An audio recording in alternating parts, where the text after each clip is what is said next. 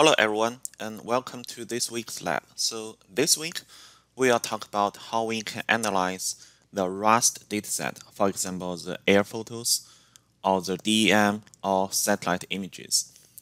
So we'll go through those very basic raster functions in ArcGIS Pro, and also we'll learn how to perform some terrain analysis and also calculate the most common variables such as NDVI. And finally, we will do a suitability analysis by using the new suitability model that in ArcGIS Pro. So let's get started and by creating a project. And this is our Lab 8, and we will save the data, the project into our OneDrive folder. And let's go ahead and also create. And once we have the project ready, and we're going to go to the catalog and also portal, and we're going to go to the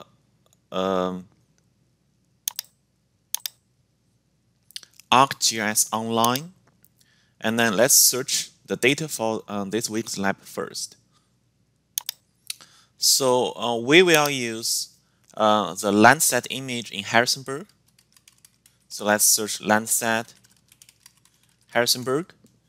And this image was uploaded by me. So I uploaded this data like 3 years ago. So we can just drag this image to our project. And this data should be already being projected. So let's double check the PCS. So if we go to the source and also the spatial reference, you can see it is projected. I used the UTM zone 17 north, so that's where the Harrisonburg is located. All right, the second dataset is a DEM. So let's just search DEM Harrisonburg. Remember that we're looking for the data that uploaded by my account, so WIXX and GMU. So let's drag the DEM. So this DEM stands for the digital elevation map. So it shows the height on the ground. So once we have the data downloaded, so let's export the data into our geodatabase. So let's export the DEM. We go to data, and we're going to export the raster data. And here we need to change the location. So let's click. And also, let's say we want to save to our geodatabase. That's Lab8 geodatabase. So this one, let's just call it DEM and save. For the DEM, it is not projected. So let's make sure we are using the right PCS. So I'm going to use the same PCS as the Landsat image, so which will be the UTM. So now I click export. Okay, so now the DEM has been saved in my local geodatabase. And let's repeat the same step to export the Landsat image. We're going to save that in our geodatabase as well. So let's call it Landsat. And this one already has a PCS. So let's just leave that as it is and go ahead and also export. All right, so now the two dataset has been exported. So if I go to my catalog and also the project geodatabase, if I refresh, you can see the DEM is saved in my geodatabase, which contains only one band because it contains just the height, so just one band. And for the Landsat, it contains 8 bands. Okay, so I'm going to remove the downloaded images, and I just keep the two datasets that we exported into our local geodatabase. And also remember to save our project. All right, so first we're going to try some terrain analysis. So to find out those raster data analysis, we can go to analysis. And instead of using the data that in this window, which is for the vector dataset, we will go to this part which we contain the Rust functions. So the most common Rust data analysis are called Rust functions, while the vec data analysis are called geoprocessing. And before we start, so let's change our environment. So let's go to environment. And let's say for the output coordinations, since we are all using the data in Harrisonburg, so let's say we want to use the same PCS for the output as UTM. And for this extent, because all our data will be focused on Harrisonburg, so the extent of the for the output, so let's see which will be same as our Landsat image. And then let's click OK. So that makes sure that by default, all the output will use the UTM, and the output, the extent will be the same as our Landsat image. And next, let's open the Rust data analysis. So just click functions. You can also check the history if you have function that run before, or you can just open the function panel where you can see we have a lot of functions. So for our first analysis, we're going to calculate the slope. Okay, so let's search slope. And we're going to use this one, so slope calculation. And it is similar to the geoprocessing tools. You need to provide input, change the variables. So let's say to calculate the slope, we need the DEM, right, the height. And for the scaling, let's use PercentRise. And you have two options. You can just create a new layer or save it as a single Rust dataset. So let's create a new layer first. So this is the difference between geoprocessing and a Rust function. So for the Rust functions, the result is temporary. So if you only create a layer, so which means that if I click new layer and now I can see the DEM, the slope has been created. Okay, so that is the result of the slope. We can see range from 0 to 17. However, this layer is a temporary layer, so if you close your project, and the data will lost. So if you go to your catalog, and if you refresh, and you can see that the slope is not stored in our geodatabase, so which means this is really a temporary dataset. So if you close your project, you will lose your result. All right, so because we don't want to lose our result, because we will use the slope later, so let's export this data. So go to data and also export the raster, just as we did before. So let's export everything into our geodatabase. And this one, let's call it slope. And we will keep using the UTM 17 knots. And let's export. All right, so now we have the slope being exported. So if we refresh, we can see we have the slope dataset. I'm going to remove the layer. Now I will use the slope for the future analysis. Okay, so now we have the slope. So let's change the colors. So let's make sure that this layer is selected. So we go to Rust layer. Similarly as we did for the vect data set, so we go to symbologies. Where you have multiple options, you can stretch, which means that you are using a single color. If your data has discrete values, you can use discrete. If you want to classify your data first, and you can use classify data, or you can have the other options like unique values, etc. So let's say we are going to classify our data first. So here, we don't need to choose a field because it just contains one value, which is the slope.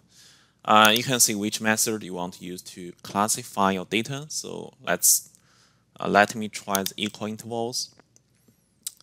So here I think now we can see where are the areas that has less slope, and so those yellow areas are the places that are more flat.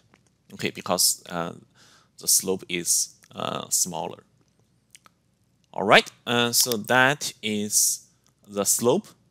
And next, we're going to calculate the aspect. Okay, so it's the same procedure. So we go to the analysis, Raster functions, and here you can see aspect is right here. So I'm going to click aspect. If you cannot find aspect, you can just always search the function name. So I'm going to use aspect. For this one, you just need to provide the input, which is DEM, and there's nothing that we need to specify for the parameters. Let's say create a layer. So now we have this aspect. So let's save that to our geodatabase as well. So let's say right click, data, export. We're going to save that into our database as well. So name it aspect and export that result. Let's remove the temporary layer, and now we have the aspect. For this one, let's also change the symbology because we are looking at the directions. So let's choose a vector field. So magnitude, we don't have magnitude. However, the band one contains the information about the direction. So now you can see the arrows show the direction from the aspect. So whether it's towards the west or east or north or the south. All right. So now we can see that for each pixel, so what is the aspect and also what is the slope. All right. So let's save the result. Next, we are going to do try to learn several Rust functions, and the objective is that, so let's say we are looking for locations for, let's say, a new residential building, and we have several criteria that for that building. So we want that location can be far away from the regions where the elevation is above 500 meters. Okay, so for example, in this case, we know the highest elevation, which is the white part. So we want far away from this region. So so if, for example, the region in those areas will be worse. However, the region far away from that region, so areas far away from that high elevation regions will be better. So for example, this is better than this one, which is better than this one. Okay, so that is our first criteria. And how can we quantify that criteria? So this actually requires two steps. First, we need to identify the regions where the elevation is above 500 meters. So we have the DEM. We know the elevation is between 368 and 525. So we need to kind of extract the regions where the elevation is above 500. And the best analysis is called reclassify or remap. Okay, so in ArcGIS Pro it is called remap, but in other tools it is called reclassification or reclassify. So let's open the remap, and let's say we are going to call this one the DEM as the input, and we are interested in the region where the value between 500 and above. So let's see, for the minimum of 500 to, let's say, 600, although we know the maximum is 525, the output value will be 1. Okay, and for the value between 0 and 500, and we don't want those pixels, so we want that to be no data. All right, so that is our classification. So we reclassify the data based on the elevation, where if the elevation is above 500, we want to keep that result, those pixels in the result. If the value is below 500, we don't want those results. Okay, so let's create a new layer. And now if I close this DEM, now you can see we have just this tiny part. Okay, which means that those are the regions where the elevation is above 500. For those pixels, we give them a new value, which is 1. So that's why that all the pixels have the value of 1. Okay, so that reclassifies. So the first part that we have identified the regions where the elevation is about 500. And next, we want to calculate the distance. So we want to say that we want to be far away from this region. So the further, the better. And the tool that we are going to use is called distance calculation. So if we search distance, and normally we are use this one, Euclidean distance. However, this function is now going to be replaced by this function which is called distance accumulation. Okay, so let's just use the distance accumulation instead. So essentially, they are doing the same thing, but the new tool, which called distance accumulation, provide more options. So let's open it.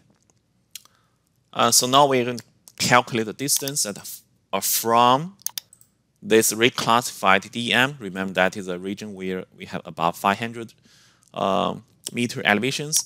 We don't have any other options. We don't need any other option like cost, surface, etc. So let's just remove the other options. And now let's create a new layer. Okay, and so now we have this kind of the buffer. I think right now it's kind of hard to understand. So if you look at this region, so that's oriental region, and if you look at distance, you can see that the distance close to this region, we have the value of 0, and the distance far away from this region, we have higher values. Okay, so that is the result of the distance calculation. So let's save the distance. So let's say right-click and export the distance. Let's save that one to our geodatabase, and let's call it distance.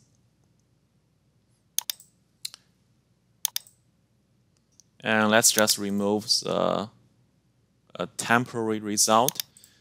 For the distance, let's change the color so that hopefully you will be able to understand the distance better. So now you can see we have 1, 2, 3, 4, 5 rings.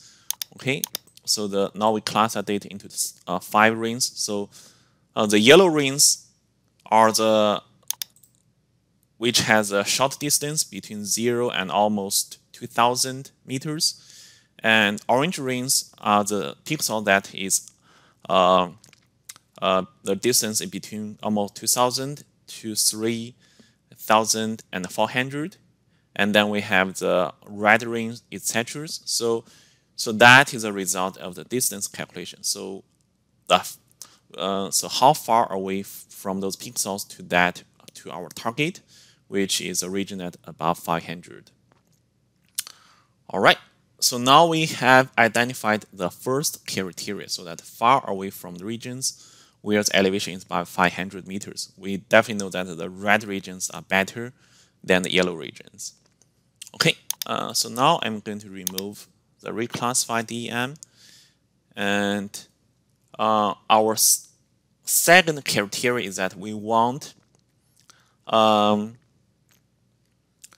the location of the residential building to be on a flat area where the slope is less than 3% rise, and also it is facing the east, where the aspect range from 0 to 180.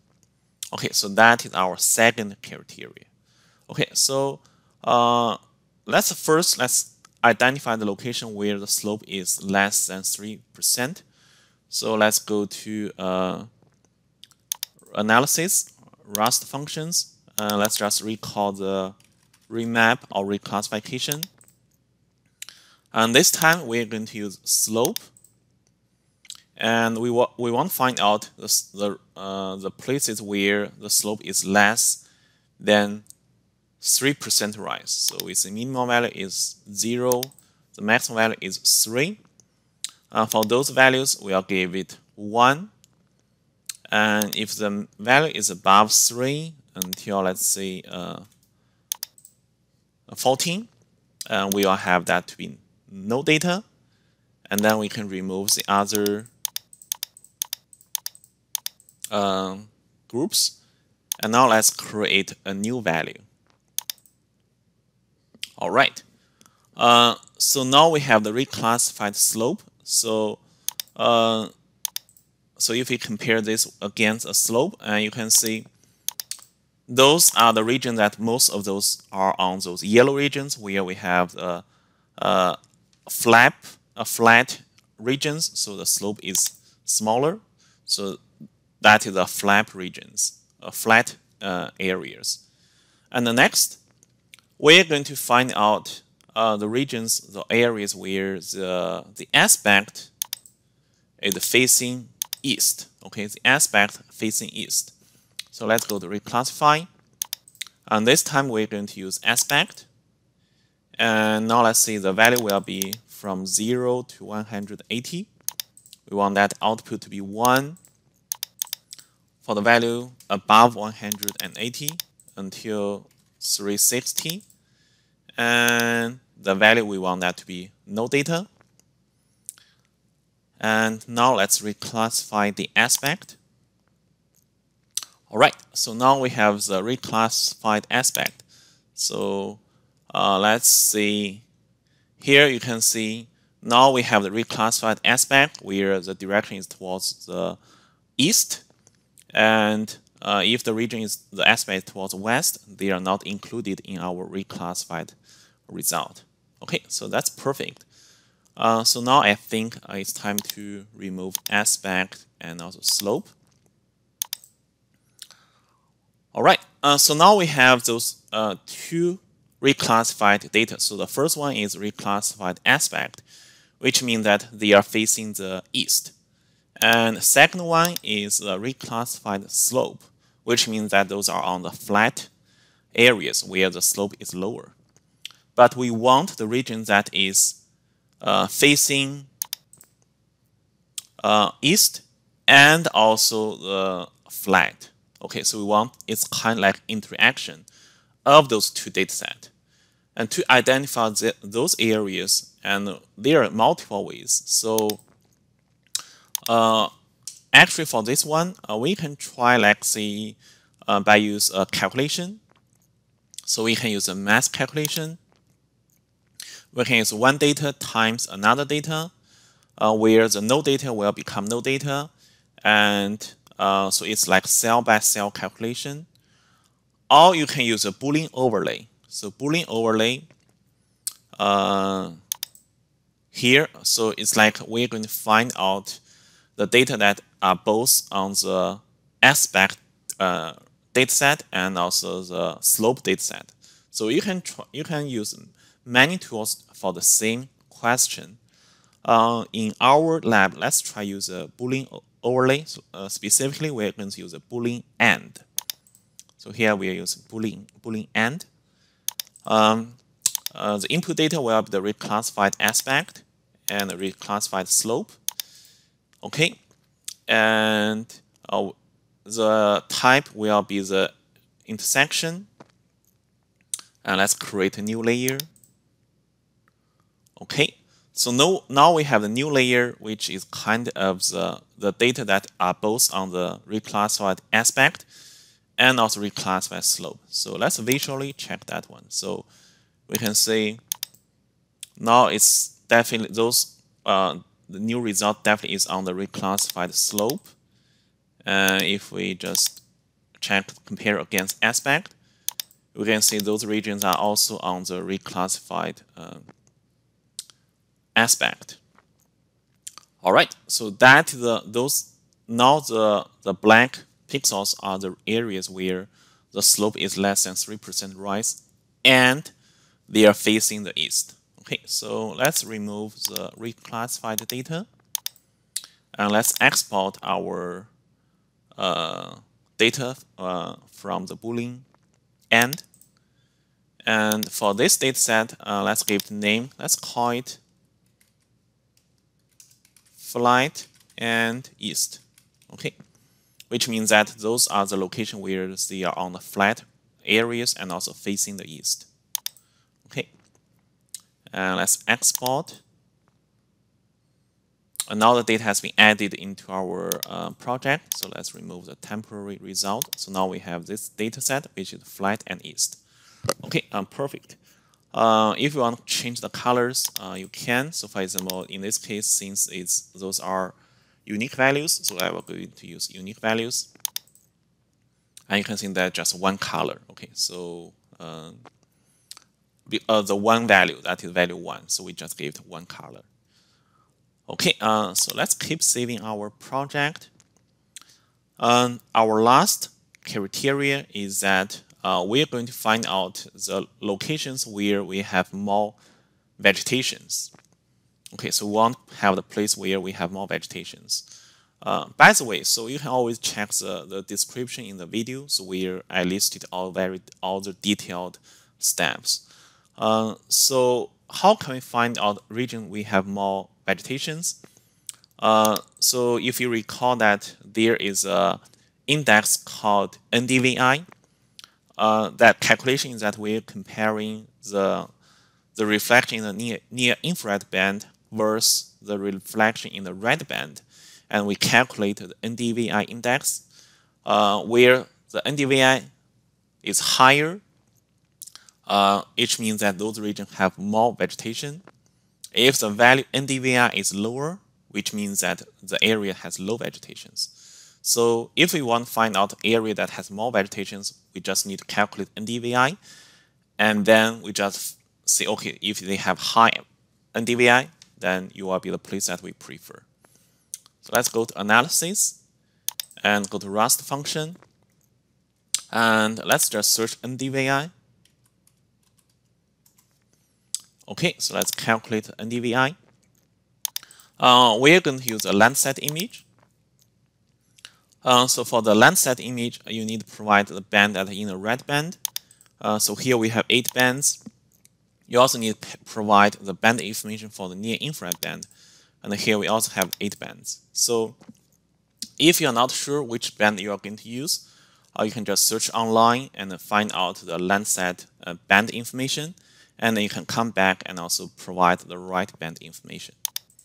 All right, so here I'm on the USGS website. Because we're using Landsat 8 or 9, so we're definitely not using Landsat 7 or 5. So I'm checking this table.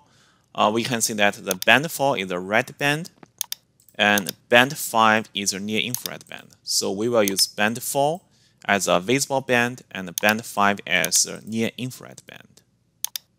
Okay, so here let's go ahead and change the visible band. So this will be the band 4 for the red band, and this will be the band 5 for the near infrared band. So let's create the layer first. Here we have the result, and let's just export the result first. So go to data, export. We're going to save that to our geodatabase. Let's call it NDVI, and export. Let's remove this temporary result, and let's also change the color. For this one, I'm going to use classify, and because it shows NDVI, so let's use a green color. So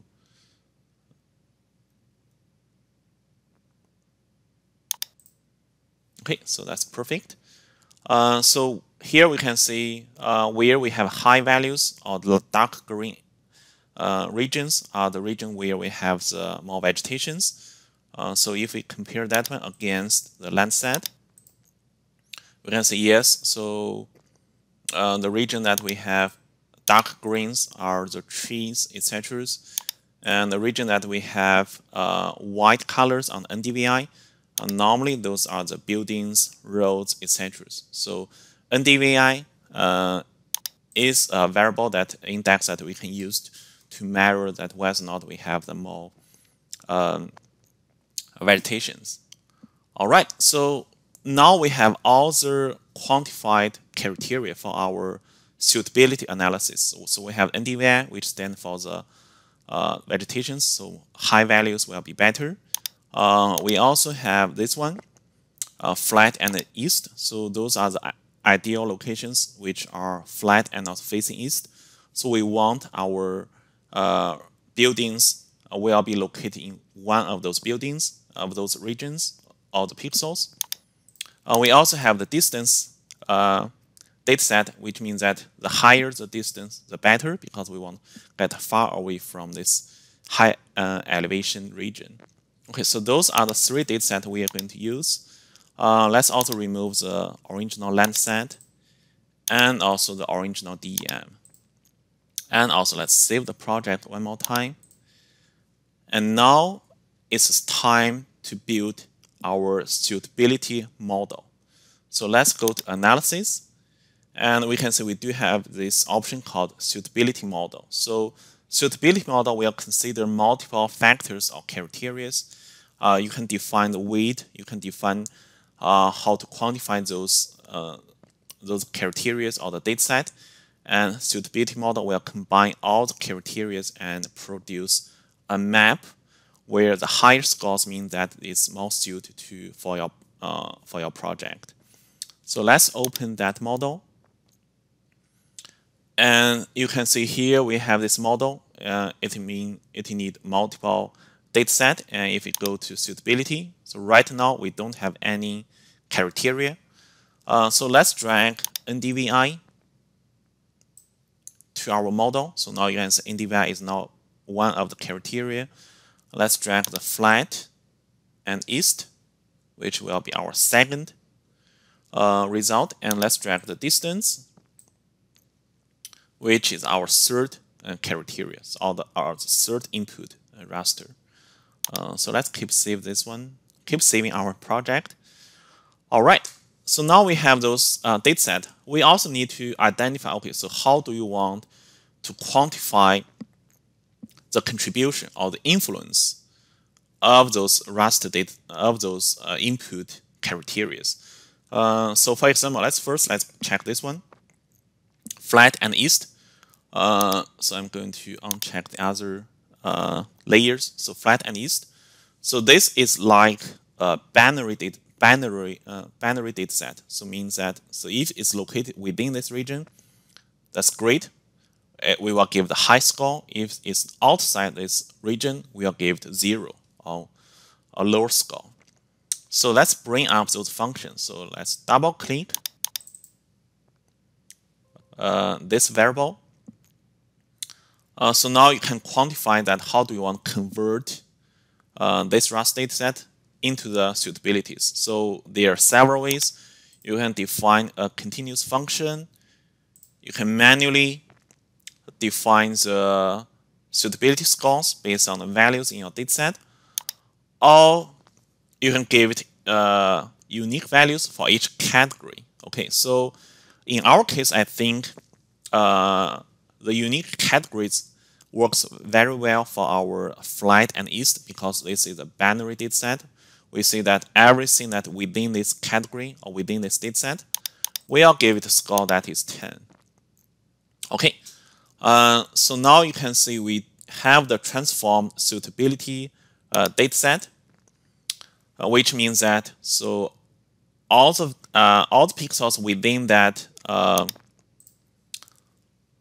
on this flat and also east dataset, they will have the suitability score of 10, and everything that's not in the dataset, they will not showing up on this result. And above that, we have the current suitability map. So right now, because we only transformed this layer, so all the values, all the pixels within this layer have the score of 10. Okay, so as we add in other functions, the suitability map will be updated. So let's uncheck suitability map, and let's also uncheck the transformed dataset. Let's say next, we are going to consider the distance. Okay, so let's bring up the distance. Remember that we want the higher values of the distance. We'll have high scores. The low values are close to the high regions. We'll have lower scores. So let's double click distance. Now you can see we have the transform distance value. For this one, you can choose unique categories. However, we have too much values, so unique category will not work, will not be the best option. You can also choose the continuous functions, where you can also invert the function, or you can choose the range of classes. So here you can see if the value distance is between 0 and 800, we give the score of 1. Its value between 800 and 1600, the value will be 2. So that's also another way, so you can manually give the suitability values. So let's say we are going to classify.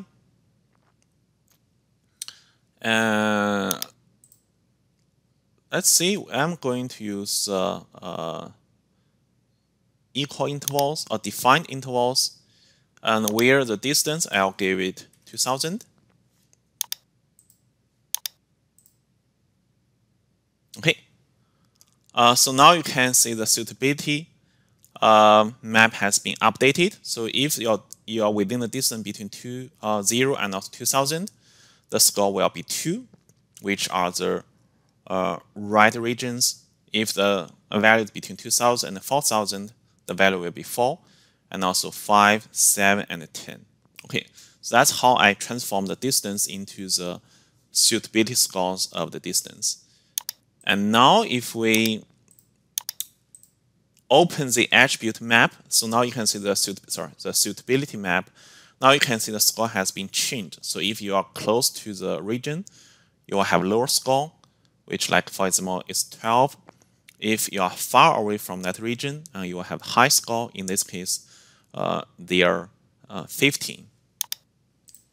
All right, so now it's time to consider our last criteria, which is NDVI. So let's look at NDVI. And for NDVI, so it's a value that between 80 and also 158. So let's double click NDVI. Okay, so for NDVI, what we want is that, so if you have a smaller NDVI values, which means that you have less vegetations, you will have lower score. If you have higher values, you will have higher score. So for this one, I'm going to choose a continuous function. So just one reason that I want to show you that how continuous function look like. And also another reason is that, so I think continuous function will be more appropriate. So here, let's say we can choose say small, large, near, ms small, ms large. So let's see how the small look like. Okay, small is like they have a very negative relationship, which means that if you are have lower scores, or if you have lower NDVI values, you will have higher suitability score. So that's definitely not what we want, right? We want the inverse relationship. So let's invert the function. Okay, so now you can see we just have the right relationship now. So where if you have lower scores, lower NDVI values, you will have lower suitability values.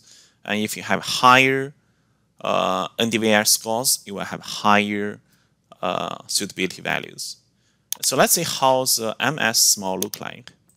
Okay.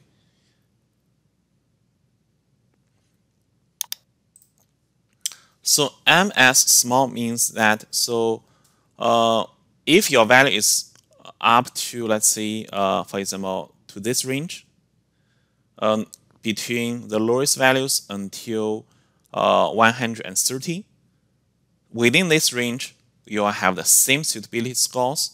And if you are above that range, and when the value becomes higher, the score will become lower. Okay, so that is the default MS small values. So actually, we want the opposite relationship. So let's also invert that function. Okay, so now we have this function, which means that, okay, so if your score is below 130, if your NDVI score is below 130, as long as you are below that range, your value will always be 1. The score of the suitability will always be 1. Once you are above that range, okay, once you are above that range, the higher the better.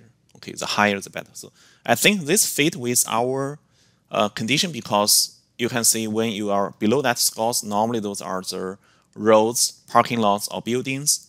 So we give them the lowest scores.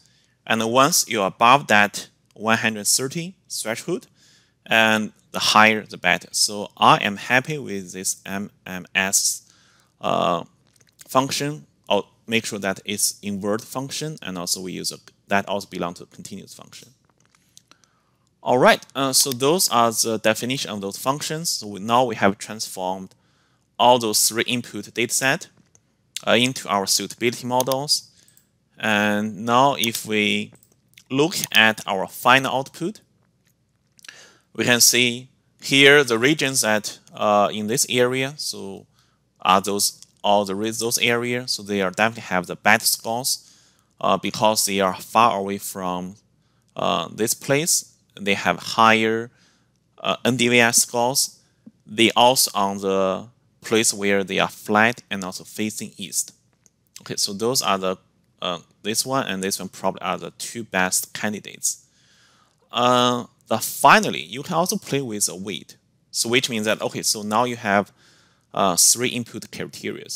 Not all the criteria will play the same weight in your project. So for example, if you think NDVI is more important than the distance, and you can give it a high weight. So for example, if I give it, like say 10 instead of 1, and now you can see that this region, although it's close to this place where the elevation above 500, it still have high suitability score because it has really high NDVI index value. And if we put the distance to a larger weight, let's say 20,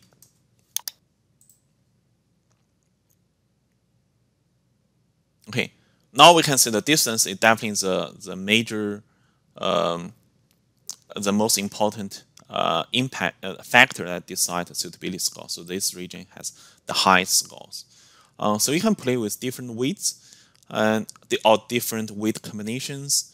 And as long as you think you have a reason to do so, so feel free to play with different weight.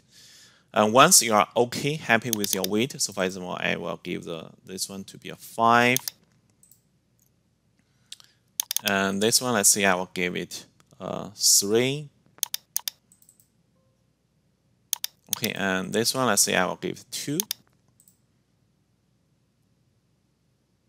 Okay, so I just assigned some random numbers to the weight. So you can see the values will be different. And every time when we assign different values, this map updated automatically. So now let's run this analysis. The output will be a raster dataset. So let's run it. Okay, so now we have our final result.